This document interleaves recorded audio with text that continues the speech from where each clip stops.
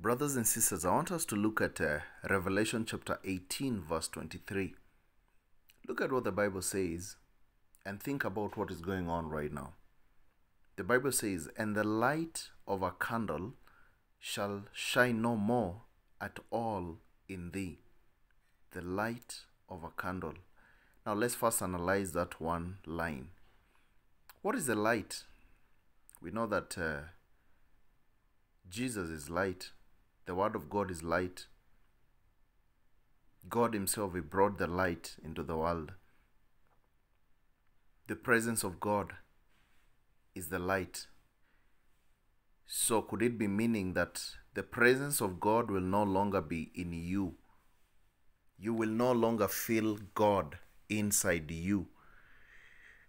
Let's continue. "And the voice of the bridegroom and of the bride shall be heard no more at all in thee."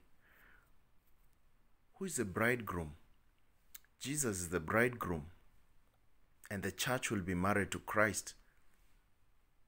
So does it mean that we'll no longer be able to feel the voice of Jesus Christ, the voice of God inside us?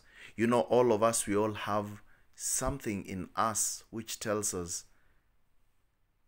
to worship, which makes us have that craving of worship. And the Bible here is saying, "The voice of the bridegroom and of the bride shall be heard no more at all in you."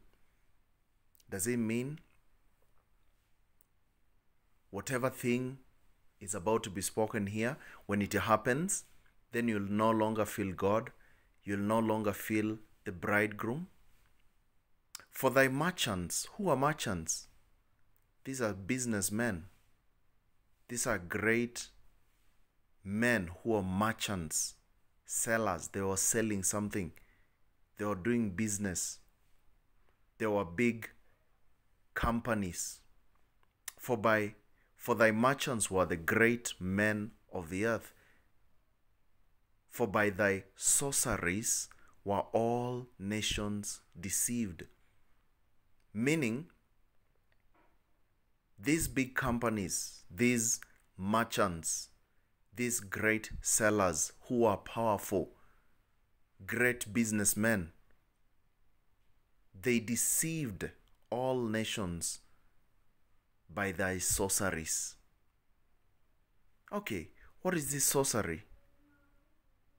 What is it sorcery that they're talking about? All right, now let's see.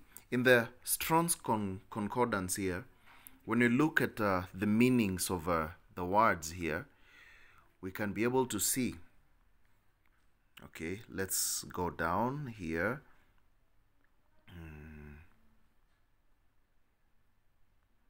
Look at the word sorceries here. Okay, sorceries. Strong's Concordance is G5331. Let's see what it means. Transliteration means pharmakeia. Pronunciation pharmakia. All right. Look at the first mention of that, pharmakeia. Okay. Let's see the biblical usage.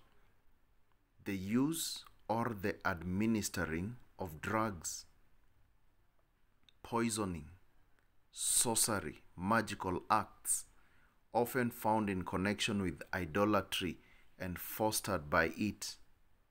Metaph, deceptions, seductions, idolatry. Look at number one, the use or the administering of drugs. Does that make some sense to you, brothers and sisters? Are you being deceived? Are you being deceived?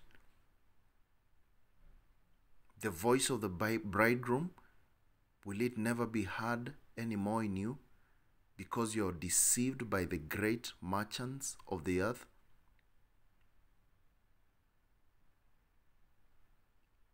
Think.